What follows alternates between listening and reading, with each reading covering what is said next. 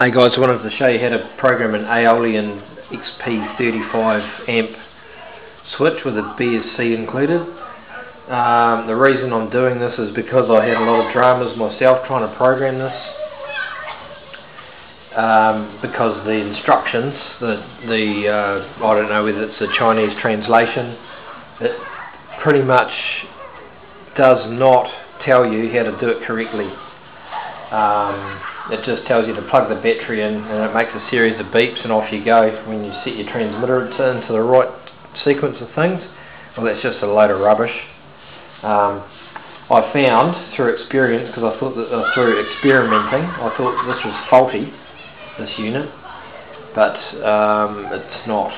I've actually worked out how to do it. Okay, so we've got the positive here and your negative here, and I theoretically say, well, that's positive there, and the bottom one's negative, and the third wire goes to your field winding on the 3-wire motor. I've got an Aeolean motor as well, an outrunner motor. That's a 4300, I think it is.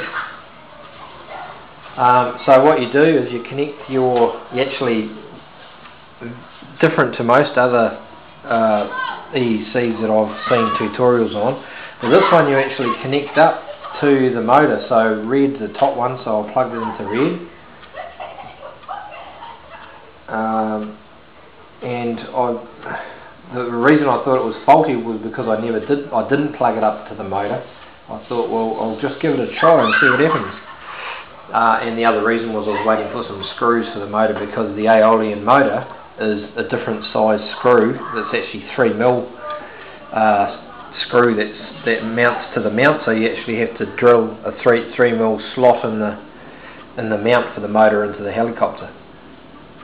So this is my carbon fibre helicopter. It's basically a copy of a version 3 T-Rex 450 Sport. It's got some quite cool features, but anyway, we'll talk about this ESC. Okay, so what you've got to do now is, now you've got the 3 wires plugged in, you've got your red, follow the red to red, black to black, and then the field winding to the yellow wire in the middle. Okay, so you've got your transmitter. This is a radio link, 6-channel, doesn't really matter. What you've got to do is, I set this to full throttle to get it into program mode, and then turn it on. My voltage is a bit low. In this case, I leave the throttle hold off, because when you actually enter program mode, it just doesn't actually energize the motor. So I found that out through experimenting. But also another thing I found with this particular transmitter was the throttle position was reversed. When it was up here, it thought it was at idle, and when it was down here, it thought it was at full throttle. So I did a quick change in the program on here to reverse that around. Yep, so basically full throttle, make sure all your switches are down, and then turn your transmitter on and leave that in full throttle. Okay, so now you plug your battery, you hook your battery up to your ESC. I'm going to make it just hold on to it just in case.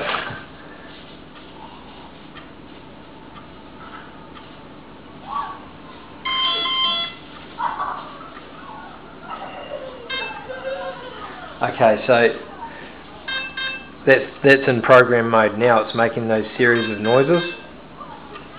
Now, according to the sheet here, which is correct, it goes through a loop of nine different commands. The short one you hear is the brake. You set that to off. So to get into each one, we'll do each one as we go. So that's the last one in the loop. So now we're going to go to brake and pull down to idle, and then it will stop, and it gives a series of tones now. So the first tone is off, second tone is soft brake, third tone is hard brake. So you want to set that to off, so you move it back to full throttle, and that's set that one. It moves to the second one. So you pull that down. That second beep is timing, so the next function, and now it goes through a set of beeps for that. So we want to get that to first beep is low, 2 beeps is mid, and 3 beeps is high. So we want that on high, so we wait till we hear 3 tones and move that to full. Okay, so that's moved through to the next one. Start mode. Pull it down again, and that goes through the series of sequences for start mode. So we've got fast, soft, and very soft. 3 tones. We want it on very soft. Okay, so now it goes up to cut-off mode. At 4. Throttle curve. Pull that down. We want the first throttle curve. Auto. Next one's the cell count. We want that on auto detect. Cut off. I'm not too sure what the cut off threshold is actually. I need to have a look what that is. And that 3 long tones is the end of the list. So we've got brake, we've got timing. I'll pull that into timing. We want that on high. We've got low,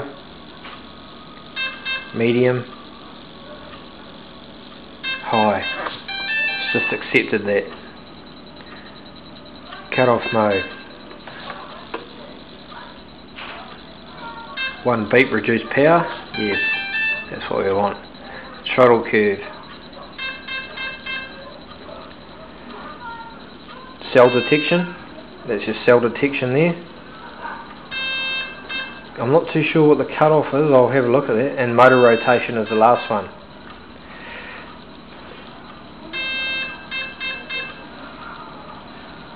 And it'll just keep going through that loop, and that's the end. So you can actually pull that down to idle to end it.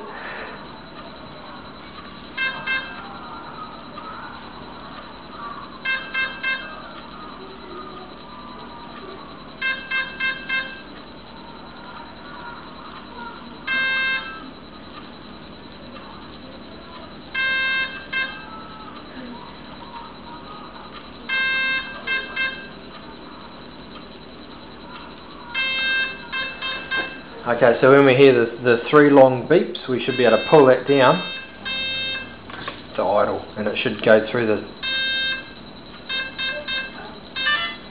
check. The 3 beeps is how many cells on the phone. On the battery, and my voltage is low on here, so that's actually ready to go. So if I start spinning that up.